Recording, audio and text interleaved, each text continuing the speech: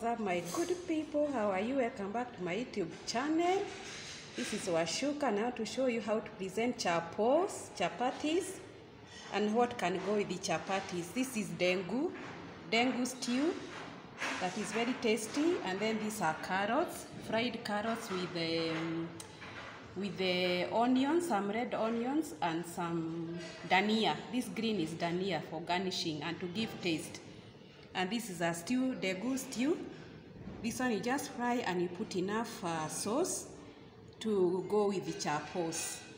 And then this is one way you can present chapos. You fold them into triangles, and then it looks like that.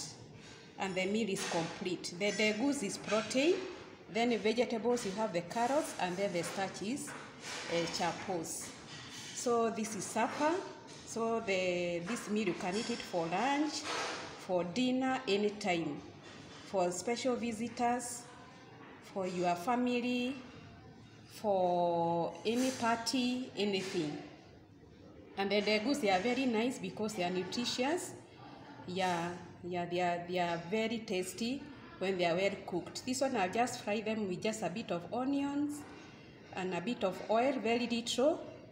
And then a bit of salt, and then sauce. Also the carrots the same.